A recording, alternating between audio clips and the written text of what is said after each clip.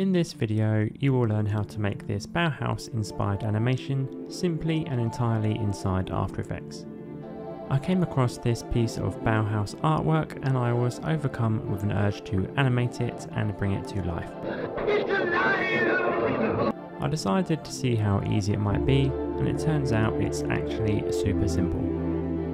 I knew that drawing each wave individually would be time consuming and leave me with little influence over what was happening, so the first thing I did was create some black and white stripes. From doing this in the past, I knew I needed to create this composition and all other compositions much larger than my main render composition. This is because we would end up seeing the warping on the edges if we kept them the same size. So by creating them larger than we need, we hide the edges once it is in our smaller render composition. Inside my stripes comp I added two solids, one white and one black, and then added the effect Venetian blinds to the top layer.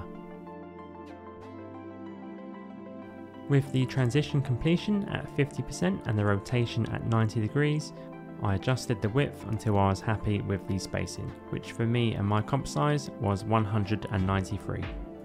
I brought this into my main build composition, which is still the larger size, and through laziness alone my first idea was to try wave warp, which does create the basic shapes, but I wanted more variety and randomness in the waves, which wave warp just doesn't provide. My next idea was displacement map, which I've been having a lot of fun with lately, and yet again it did not let me down. Displacement maps work by using a black and white colour map to displace our layer.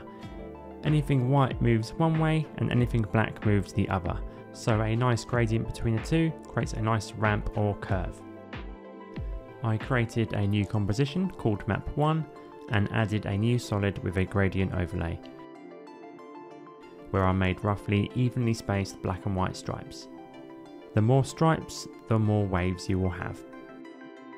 I then keyframed the offset so the stripes move from left to right over 10 seconds.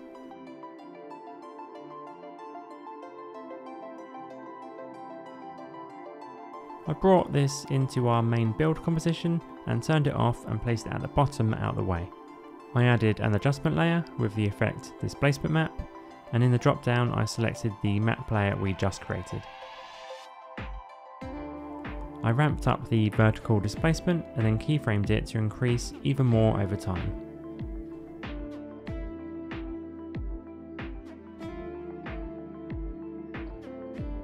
We can then go back to our map 1 composition and adjust our stripes, or even add a grey solid on top with a mask to add a bit of randomness to our stripes consistency. I then repeated this process and created a second map composition, but this time I added one black horizontal strip with a couple of feathered masks on a grey layer to break it up a bit. Again, I brought this into our main composition and turned the layer off. I added a new adjustment layer with the displacement map effect and selected our map 2 from the drop down.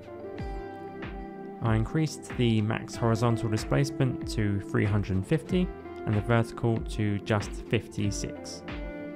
I then keyframed the horizontal amount to increase over the duration of the animation. To add some depth to the waves, I duplicated our map 1, turned it back on and brought it on top of our stripes layer, but still below our two adjustment layers. I then set its blending mode to multiply and added a levels effect, which I adjusted until I was happy. Lastly, I turned down the opacity to roughly 80%. I duplicated this shadow layer and changed the blending mode to add. Again, I adjusted the levels until I was able to achieve the highlight effect I was going for, and then dropped the opacity to 20%. The last thing to do is to bring this build comp into our main render comp, and we're all done.